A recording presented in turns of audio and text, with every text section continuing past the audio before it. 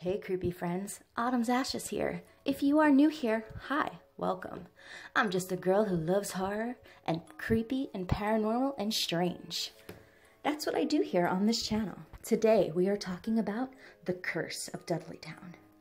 There's an eerie little town tucked away in Connecticut. The locals there refer to it as a dark vortex, and rumors swirl. If you take anything, you will be cursed. That's how it became a ghost town. People have seen orbs, and they see wolf-like black shadows in the woods. They also hear disembodied voices.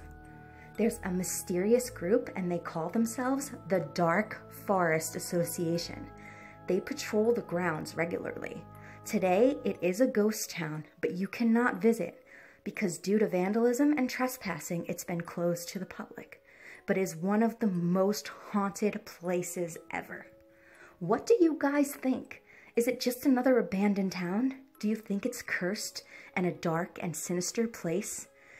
Any of my people watching from Connecticut, let me know in the comments below. What's the craziest place you've ever visited?